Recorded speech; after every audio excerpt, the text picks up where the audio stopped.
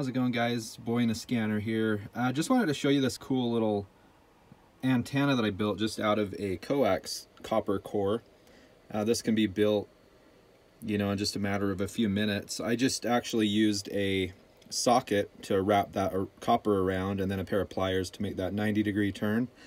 But I've been using it for 460 frequency. This is a state police channel. And you can see I can actually aim it. We'll see if it comes back on, but you can kind of aim this thing and you'll get better reception depending on how you turn it. So this is just actually sitting straight down into the center conductor of that antenna connector on my little RadioShack Pro 164 scanner. This has been working really great. I've been messing around with a few different little antennas, and this is just kind of a quick emergency antenna.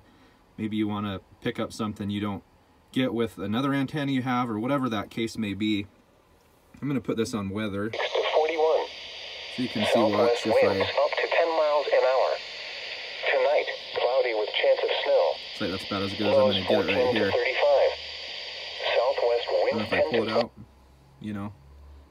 8 p.m. this evening to 11 p.m. Windy. Highs 33 to 43. And this is actually coming in better than my standard rubber duck antenna that I have on this, the stock antenna. This channel actually comes in clearer with this little antenna that I built. So here's some.